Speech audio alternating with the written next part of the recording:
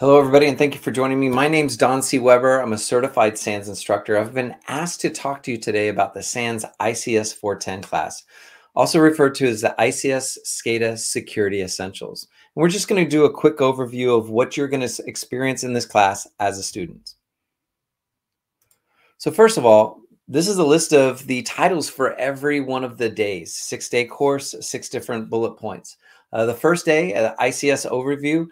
This is a quick introduction to control environments, the types of concepts that you'll find in there, the types of devices. And this is really helping to educate the information technology administrators, the information security professionals that don't have experience with a control environment. So we need to do that on day one so we can start talking about the control concepts. We need to understand these environments before we can even start considering what we need to do to secure them. Actually, on the first day, we don't talk about security until the very last part of the day, and that is talking about physical security.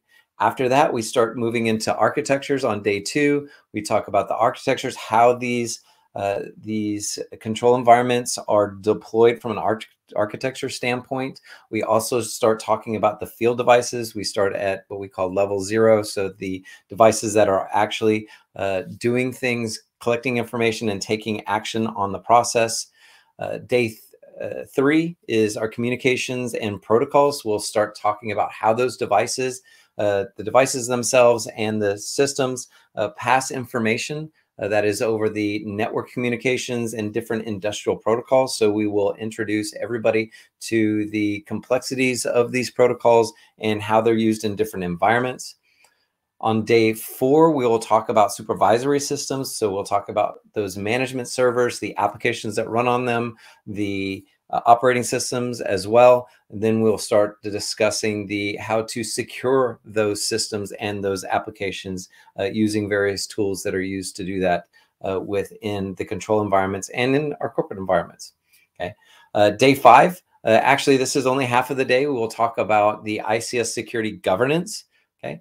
This goes into the things like the different frameworks that are used, international standards that organizations can use to begin their securing their control environments, to help with their policies, standards, guidelines, and procedures as they're moving forward to protect their control environments. And then finally, on the last day, we do a capstone event like most SANS courses, only this one's slightly different.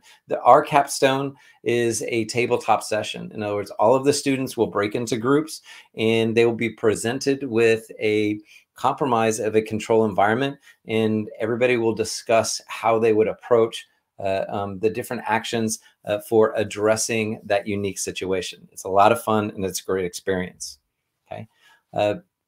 All 6 of those days, the reason why we have 6 days is that we have to cover a lot of information. In order to do information security within a control environment correctly, the individuals that are making those decisions need to have knowledge and skills in all of the domains that we see here.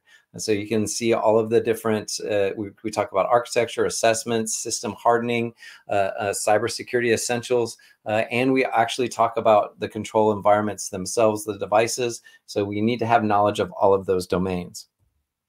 Okay. To do this, we reinforce this information with the students by doing hands-on labs. We program PLCs, we design HMIs, we enumerate Modbus, we do network forensics, and as I mentioned, on the last day, we do an incident response tabletop exercises. So these are all of the labs that each student will do in class. So to help understand this and drive home a little bit, let's talk a little bit about what we would do for how we demonstrate programming a PLC, programming an HMI. And what I'm going to do is I'm going to switch over to our and share our environment that we use, our virtual machine environment. So we provide each student with a Linux and a Windows virtual machine.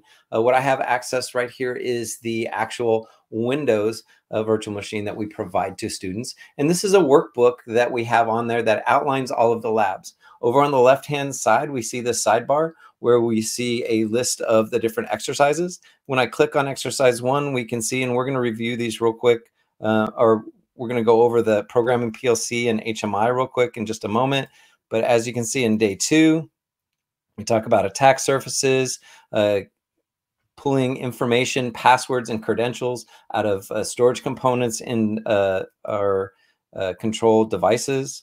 We do some network capture analysis, actually interact with devices using Modbus protocol. One of my favorite labs is cryptography lab.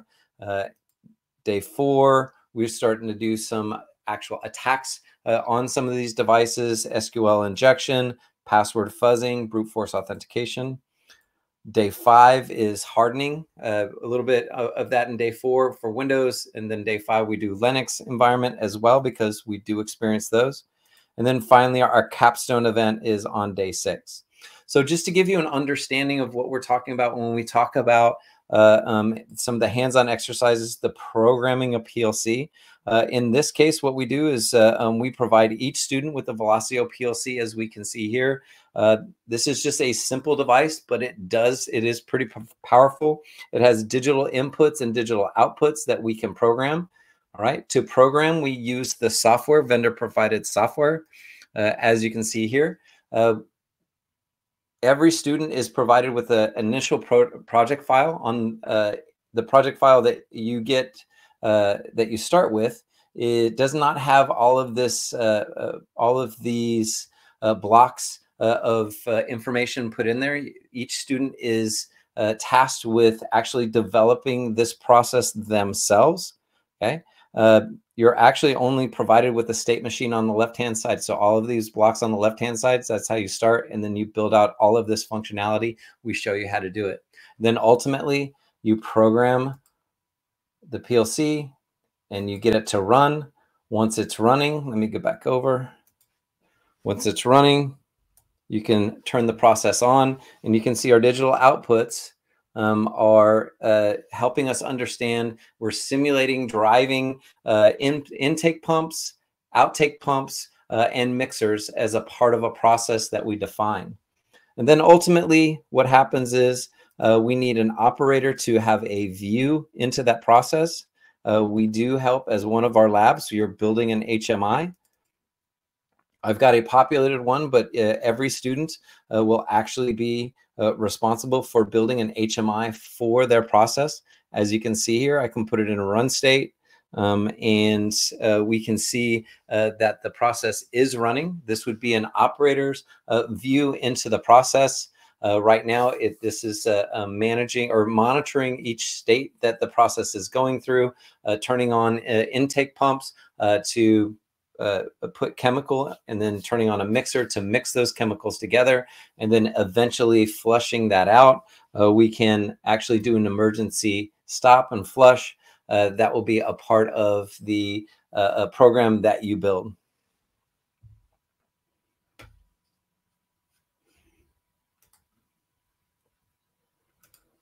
So that was just a quick overview of the SANS ICS 410 ICS SCADA Security Essentials class.